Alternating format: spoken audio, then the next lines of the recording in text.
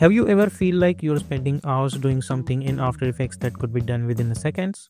Well, you're in a luck today because I'm going to show you top 50 time-saving shortcuts that will level up your After Effects workflow and save tons of time. After Effects is packed with so many tools, but let's be honest, clicking through each and every menu is like 2005. Knowing the right shortcut can turn hours of work into a minutes and make you look like a pro. So, let's dive in.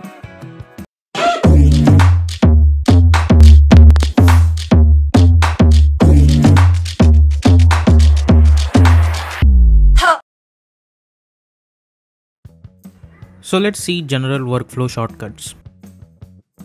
If you hit spacebar on your keyboard, you can preview your animation like this. Similarly, if you hit spacebar again, you can stop it like that. If you hit Ctrl N on your keyboard, you can create a new composition. Then you can adjust the settings the way you want and simply hit OK. Then it will create totally new composition. If you want to duplicate layers, simply select this layer and hit Ctrl D, and you can follow this procedure so many times to create multiple layers. If you want to move all of this into the new composition, simply select all of them and press Ctrl Shift C, which is a shortcut key for pre-compose. You can call it as animation and whatever you want, and simply hit OK. And if you double click, all of them are totally into the new composition. Ctrl S is a shortcut key to save your animation. Similarly, Ctrl Shift S is a shortcut key that where you want to save it. Ctrl Z is a shortcut key to undo. Similarly, Ctrl Shift Z is shortcut key for redo it. If you want to create null object, simply press Ctrl Shift Alt Y. And if you want to create adjustment layer, simply press Ctrl Alt Y. If you want to change the composition settings of your this comp, simply hit Ctrl K to open the composition settings, and over here you can change whatever settings you need to change over here. How many of these shortcuts do you already use? Let me know in the comments below. And if you are learning something new, give this video a like and your future self will thank you.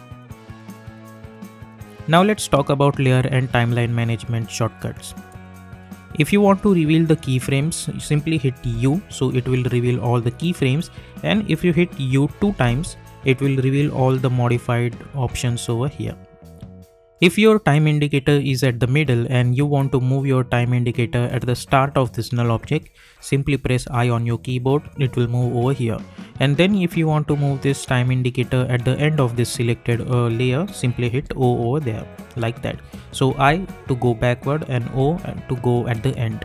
If your time indicator is at the middle and you want to jump on each and every keyframe, so if you press J on your keyboard, it will jump on the backward keyframes like this, and if you hit K, it will go forward wherever is your next keyframe like that. So J is for backward keyframes and K is for keyframes which are in front of that indicator.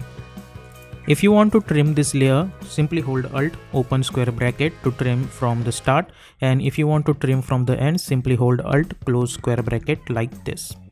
If you want to split this layer into two portions, simply press Ctrl Shift D, which is a shortcut key to split this layer. Now let's talk about keyframes and animation shortcut. If you want to copy those keyframes, simply select those keyframes, hit Ctrl C and Ctrl V.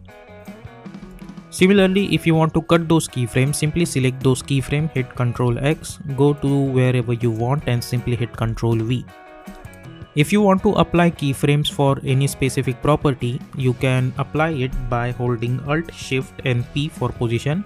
Similarly, Alt Shift S for scaling, Alt Shift R for rotation and Alt Shift T for opacity. If you want to apply ease in ease out, simply select those keyframes and hit F9. Similarly, if you want to remove that ease in ease out, simply hold Ctrl and click on it. If you want to change the keyframe velocity, simply select those keyframes and press Ctrl Shift K, which is a shortcut key to open the keyframe velocity, and you can adjust your settings over here. If you want to open keyframe interpolation, simply hold Ctrl Alt K, which is a shortcut key for opening keyframe interpolation. If you want to adjust the duration of your all animation, simply select those keyframes and by holding Alt you can drag it like this, so it will reduce the duration. Similarly, by holding Alt you can drag it up to this like that, so it will increase the duration. Now let's talk about text layers and shape layer shortcuts. If you press Ctrl T on your keyboard, you will get text tool and you can type whatever text you want. and then you can adjust the characteristics of that text over here and you can animate accordingly. If you press Ctrl Shift Alt T on your keyboard, it will create empty text layer and you can type whatever text you want. If you want to adjust the size of this text according to your composition, so simply press Ctrl Shift Alt G and it will adjust the size according to your composition size.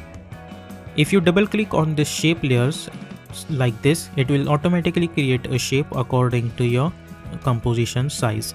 For example, if I select ellipse over here and if I double click, it will create ellipse according to size. Similarly, if I have a composition like 1080 pixels height and 1060 pixels width, and if I double click on it now, it will create according to my composition size. Now let's talk about zooming and navigation shortcuts. If you press Ctrl plus, obviously you can zoom in. Similarly, if you hit Ctrl minus, you can zoom out. Similarly, if you scroll your mouse, you can zoom in, zoom out like this. If you hit spacebar and left click, you can pan in this viewport like this. Similarly, if you want to make it fit, simply go to this option over here and choose fit like this. If you want to go at the start of this composition of selected layers, simply hit home, and if you want to go at the end, simply hit end. Now let's talk about rendering and output shortcuts. If I hit Ctrl M on my keyboard, it will go to the render queue and I can adjust my settings over here and I can put it on render. If you want to add ruler to your animation, simply hit Ctrl R. It will enable the ruler and you can drag and drop this kind of lines over here. If you want to add camera panels over here, simply go to choose grid and guide option and simply hit on title section, so it will create this kind of guidelines according to our camera. Similarly, if you go over here, you will get this option called proportional grid as well, so it will create this kind of grid. So it would be better for us to adjust the shape according to the grid. Now let's see some bonus advanced shortcuts. If you want to find out specific layers, simply press Ctrl F and you can find whatever layer you want from here. If you want to rotate selected layer, you can press R and rotate it like this. Similarly, if you hit W, it will enable our rotation tool and you can rotate it from here. If you want to create a mask on the selected layer with the help of shape tool or pen tool, simply hit G, which is a shortcut key for pen tool, and then you can create mask like this. If you want to adjust the anchor point of a selected layer, simply hit Y on your keyboard to enable our pen behind tool, and you can adjust the anchor point wherever you want. Similarly, if you want to adjust the anchor point at the center, simply press Ctrl Alt Home, which is a shortcut key to align that anchor point to the center of that object. If you want to enable the puppet tool, which is this one, the shortcut key for that is Ctrl P and you can create your puppets. If you want to select and change the color of the solid, simply press Ctrl Shift Y. It will open the solid settings and then you can change the color of that layer to anything you want. And there you have it, 50 shortcuts to save your time, reduce frustration and make your After Effects results. Which shortcut blew your mind the most? Drop in the comments. And if you're ready to take your motion graphics skills to the next level, check out my Udemy courses as well. Links are available in the description. And also don't forget to hit that subscribe button for more awesome content.